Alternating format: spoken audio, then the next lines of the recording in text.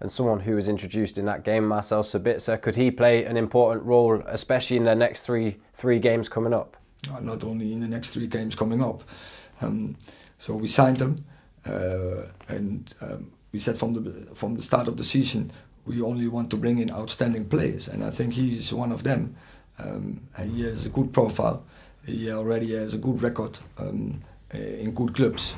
He already performed on the highest levels. So we are sure, with his character, also a winner, he can contribute to our success. And I think in the 20 minutes he played, we already have seen a little bit, but much more to come. And I'm sure he will do.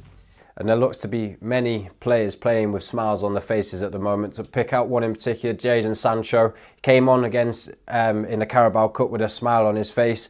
Couldn't quite get on at the weekend, but could you tell us a little bit about the journey he's been on and the way he's come back, and he seems to be enjoying his football again? I think the best moment was how the fans embrace him, that reception. I think it will back him, and it will motivate him to bring even more. The fans likes his game. He's a brilliant football player, and we are back. We are happy to have him back.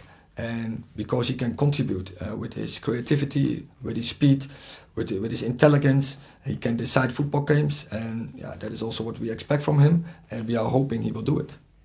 And finally, you attended the memorial service yesterday for the 65th anniversary of the Munich air disaster, and also paid your respects before the game on Saturday. How did it feel to be a part of that ceremony for the first time, and has it increased your understanding of how important the Busby Babes and their legacy are to this club?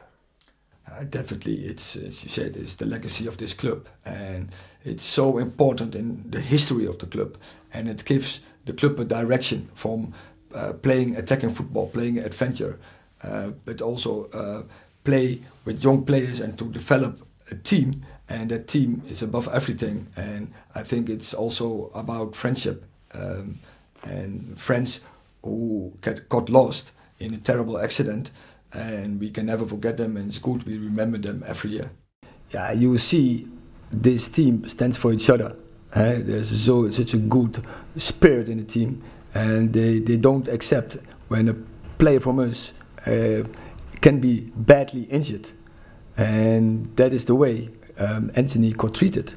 And then this team sticks together, but of course you have to control your emotions. But it's really difficult in such a moment. And then I see 2 teams fighting each other. I see 2 teams where several players crossing the line, and then one player is picked out and gets sent off. And for me, that's not right. Is it, from what you said about Anthony, is it fair to say that you think action should have been taken over that tackle if you think he could have been badly injured?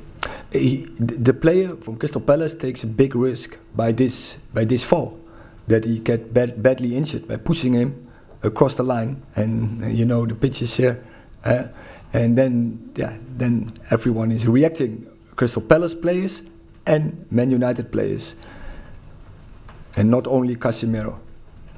Did you think should have been sent off because he appeared to have his hand round?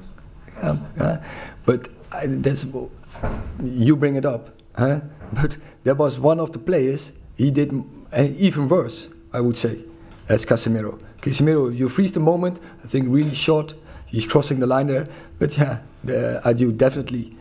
And you have to be consistent as a VAR. If last week we missed Christian Eriksen by bad fall, no interfering from VAR. In Crystal Palace, Mateta is elbowing Martinez. He's running with 2 weeks with such an eye on his eyebrow, and not interfering. So yeah, I see this is not right, and this is in the game, the influence on the game, but also for coming games. Does that make you happier that you've got through that game, say you defended really well and won the game?